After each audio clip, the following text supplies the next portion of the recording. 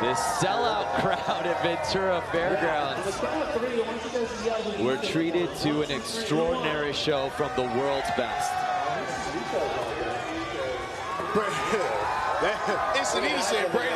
And it's official, Yuto! Horigome wins gold! I was right. I told you. Yet again, I told you. And that's exactly the standings. That's how that should have been. Yuto wins gold. Braden Hoban with the silver. And Nyjah Houston, who was in the top spot during those final attempts, ends up earning bronze.